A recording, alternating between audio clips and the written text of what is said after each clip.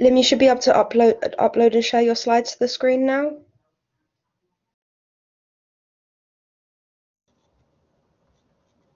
Sorry, Christina?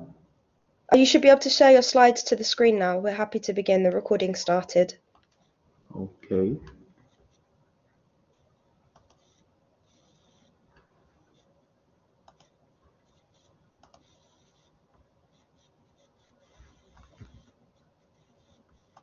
So can you see my screen now?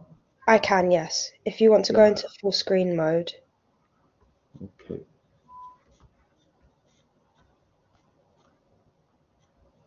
So Christina, can I start now? Yes, yep, you can start. Okay. Hello, everyone. Welcome to this ALT CPD webinar. Now, I'll just introduce myself. I'm Lim. You can call me Lim, and I'm from University of Winchester, United Kingdom. And today we are going to share this project that we have won the highly commended award last year from ALT Association for Learning Technology. So myself and my colleague Amy Tan will be with you. Today we are going to explore data-driven teaching approach to enhance student experience during the pandemic. Now, so first of all, the session today, we have an overview here. I'm going to start with rationale and the challenges and what is data-driven teaching. And then we'll discuss about this students' self-reflection. And finally, what are the teaching interventions we introduced after we have got all this data. Now, I would say that this project, we got it last year, as I said just now. We have got a highly commended research project award from ALT. And then last year, we know that we are struggling with this pandemic. And I'm sure that COVID-19 impacts on our student learning. And I'm not sure you have introduced any hybrid teaching, hybrid learning, or any online learning at your institutions. But for myself and other colleagues at Winchester, we found it is a challenging process and challenging experience last year, whereby when we delivered the sessions, the lectures or seminar online through the Teams, and we don't know, we are not sure whether our students are fully engaged in the learning or not, because what we can see is only the screen, the camera. Some of them did not open their camera. So I'm sure that every one of us shared the same experience last year. And so the challenges even more for the subjects that we are teaching. Amy is teaching finance and teaching taxation. These are two challenging subjects, technical subjects.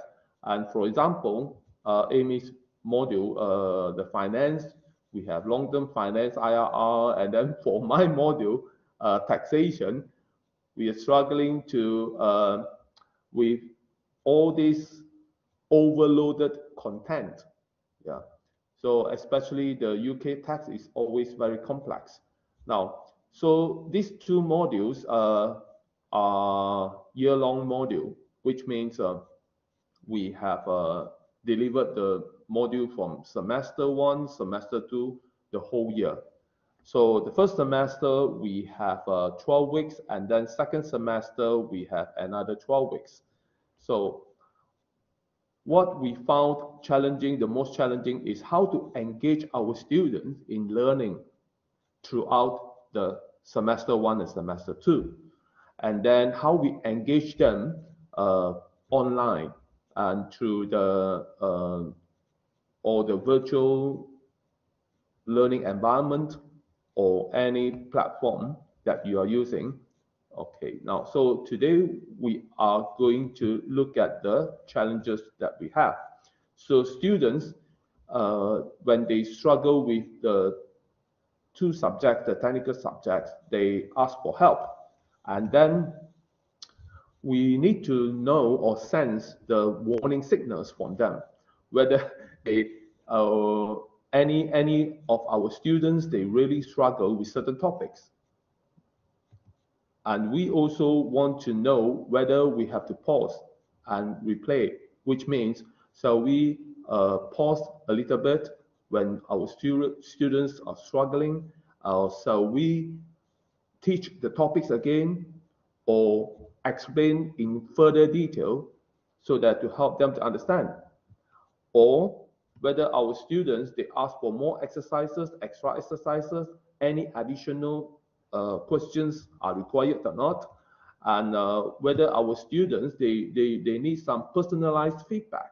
So these are all the challenges that we are facing, and what is the solution? So our solution here is we try to identify digital footprint of our students. We want to know whether our students are really engaged in their learning or not. So the only way we can know is from the system, from the computer, from their digital footprint they left on the system. So that's why we use the data-driven teaching approach. Now, so the data-driven teaching approach, as you can see from the slide here, we start from the collecting the data, and then we analyze the data, and then we, from the data that we have, we make teaching decisions. Say, for example, we design our teaching approach, we design our teaching strategy, and then we plan, we reflect. So this is a cycle. Now, so today we are going to share with everyone here about the data that we have collected, and then we transform the data has been transformed into learning analytics, and that is the input to our data-driven teaching. Now, so first of all, we look at the data that we have. We have set up the weekly formative assessment. We have online quizzes on the weekly basis. And then we also set some questions. Every time we deliver a topic, we ask students to complete a short survey. So they reflect on their learning, as well as we look at our learning management system, which is Canvas. We are using Canvas at our university, and then we look at the engagement data and the activities. Of course, we have class attendance, and as well as interim assessment. So all these are the input, all these are the data which are very useful for us to inform our teaching practice. Now, so this is an example, a screenshot of a weekly formative assessment that we have. Now, as you can see from the screen, this is the what they call the quiz, online quizzes. For example, the question here, we have 96% answer correctly, and the other question, only 30% answer correctly. Now, so in that case, we know that the first question is quite easy and straightforward for our students. And then the second question seems more challenging. Now, so from here, we know that which areas that students are weak at. And then from here, we have self-reflection on learning, because we believe that students' reflection will be very useful for their learning, as well as for our teaching approach, to design our teaching approach. So from here, as you can see that the weekly short survey, we have question 1 and question 2. We ask our student, how well do you feel you understand the topic? So the student answer us from the survey, whether they feel very confident, or they understand it perfectly, or they really need more help. And then question 2, we we were taking the approach to develop our students to become independent learners rather than they depend on the lecturers to help them. So we asked them, what would you do to improve your understanding rather than how can we help you? Okay, so the students, this is an example. The student answers say, oh, now I have the corporate finance book, so I'm planning reread through it and then take notes and so on and so forth. So we can see from the response, student response, they take initiative to do something to improve their learning. And then from the engagement Canvas analytics here, as you can see, student 1 and student 2, there is a difference. So student 1 active engagement recorded 600 over page views and then 30 participation. When we say participation, means participate in the online quizzes, okay, and the formative assessment and other learning activities, online learning activities. Whereas the student 2, as you can see here, poor engagement, 0 participation, and then you have 81 page views only. So from here, we know that which students they are really weak in or in engage with the learning or the online activities, then we start to offer help. So we identify those students at risk at the early stage before it becomes too late. Now, so from here, the student attendance also part of the data that we have been using. So our student support and success teams will contact those students who rarely attend the classes. So they offer help and support for them. Okay, now, so we come to the learning analytics and how we are going to make use of the data. So first of all, we engage the students using the prerequisite settings because the Canvas system allow us to have this prerequisite setting, which means students must complete the learning task of one topic, all the learning tasks in 1 week before they can progress to another week. So we make the computer to control and monitor them. And then with the engagement report, they reflect on their learning. And then they also tell us what are the action plans for their improvement, for improving their learning.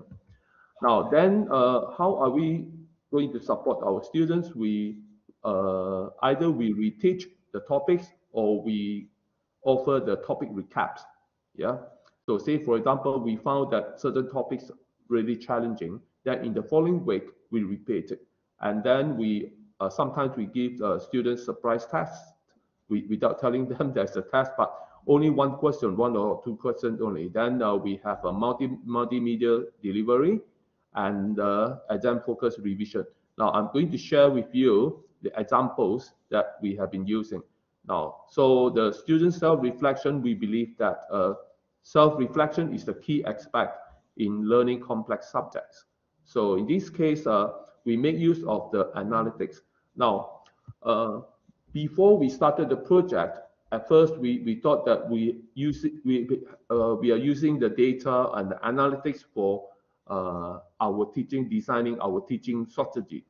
But later we found that why don't we ask students to look at their own analytics, to look at their own learning analytics data, and then they reflect on all these analytics.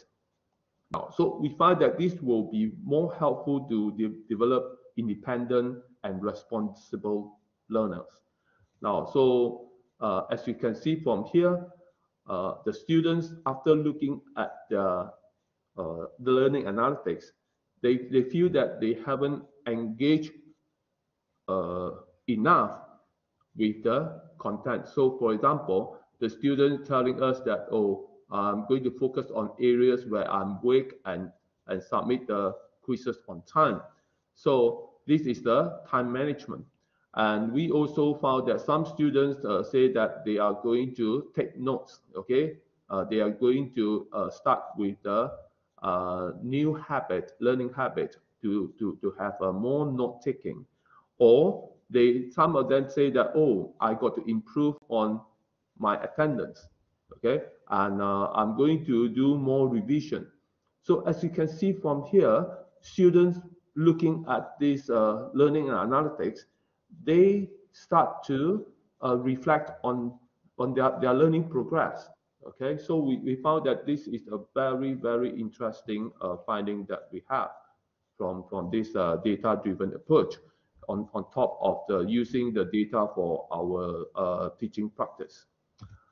Now, so the teaching interventions, for this one, I would like to ask Amy to explain how she did it for her module. Oh, hello. Yeah, so because the project, we use it on 2 different modules, and I mainly run the finance module. So for my module, I use the traffic light system, which look into further details about the scores of the different topics. So I use the traffic light system to highlight and the areas that need more attention, which is the one that below 50%. So as you can see that some of the topic students achieve quite high in terms of their quizzes. So I only focus on the red areas, so either give them more questions to do or reteach the topic, um, or give them Q&A sessions for them to ask any questions to clear their doubt on these specific topics. But again, this is not the only way that we can intervene the teachings. I think Lim has his own approach in terms of how to intervene the teaching in the taxation modules. You want to talk about the tax module, Lim? Okay, now for the taxation, I'm using the scaffolding quizzes. So if I notice that certain topics that students are struggling, for example, in this case, you can see from here, I have introduced additional basic quizzes.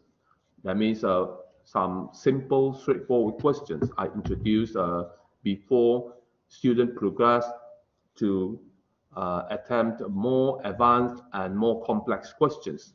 So I don't do it for every topic, but I only do it if I found that certain topics that students are struggling. Okay, so according to the literature, we know that the speed of learning would be engaged if we started with the easiest questions. Now, so as you can see here, okay, these are 2 topics, students struggling. So that's why I introduce additional basic simple questions and the quiz for students to complete before they proceed to more advanced topics. Now, on top of that, I also created the animated video for students. So to make learning fun, so that students can learn the topic and improve their understanding better, rather than those just look at the PowerPoint slide. Okay, so as you can see from here, I created a cartoon video for my students. Okay, now then I also use the puzzle, which means this is a integrated quiz, interactive quiz insert within the video, which means the student, they just watch the video and then they pause with some they are paused with some question they need to answer, and before they continue and play the video. Okay, so these are additional support I offer to students for those challenging topics. So any question? Now, so I'm going to ask Amy to conduct the Q&A session. Okay, so can I? Okay, I will go back to this one. Okay, Now, so basically, if you have any questions, you can ask and then we can discuss here. So over to Amy, please. Hello, everyone, and thank you for listening to our presentation. So we are now taking questions. If you have any questions that you would like to ask about the project that we've done, or you would like to share your experience of using data analytics, or how do you feel about after listening to this presentation? Will you consider applying at institutions? So we are happy to hear from you. So you can either unmute yourself and ask the questions, or you can type in the chat. So yeah, thank you, Kifa. And Kifa is using Moodle platform.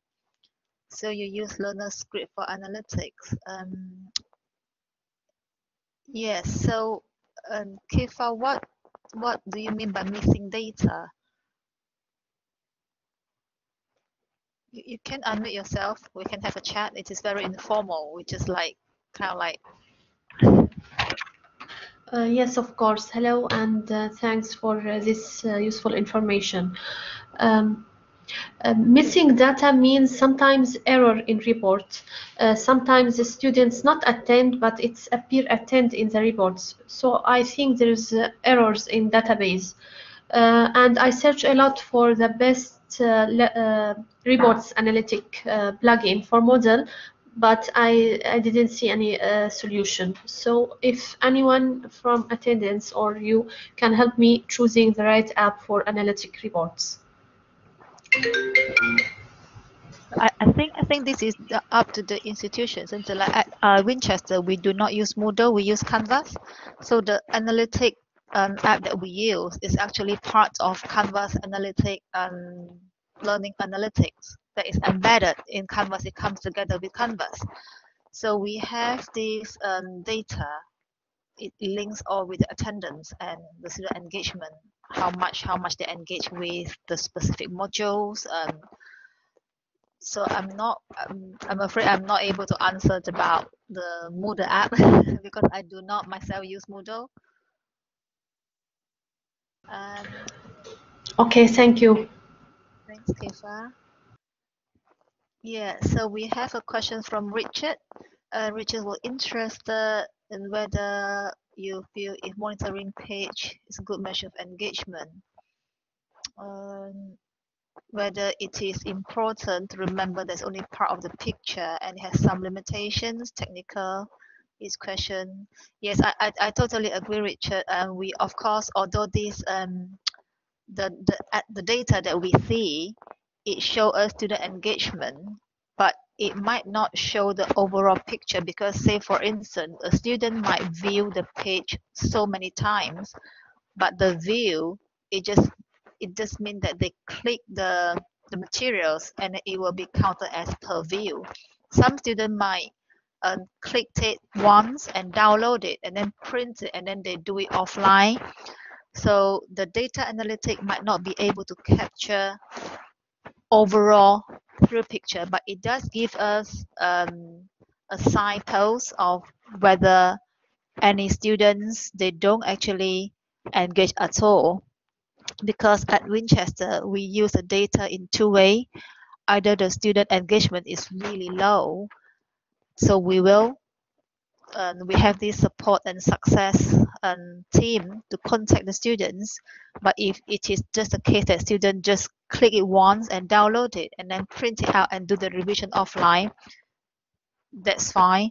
But also we also look at the views. If the number of views is really high, it would show that the student anxiety level because they feel unsafe if they don't click it. So we look at it both way. One is to engage the students, but also to give us an early sign of whether their well-being needs supported. Yeah, so we do it that way. I'm not sure whether I've answered your questions correctly, Richard, and if not, then please do let me know. Thank you. So any other questions, or would you think that you will actually after I'm not sure whether how many of you actually currently using data analytics as part of your learning curriculums or activities. But if you haven't, we will be, we would like to know that whether you will find it interesting to use it after today, after knowing that the data analytics can give us more insight into student engagement.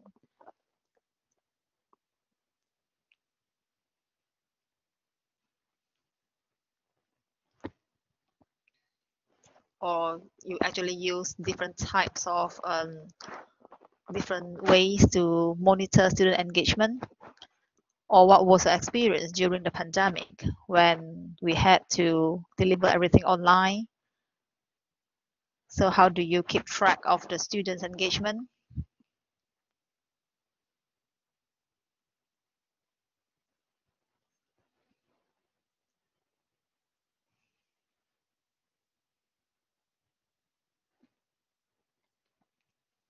No. Today, since it's just a small group of people here, perhaps you would like to share with us your teaching experience or a student learning experience with us during the pandemic. And how do you find the session today can give you some ideas, or you have any plan in the future to use what we are using now to integrate in your teaching strategy? Perhaps you can share with us.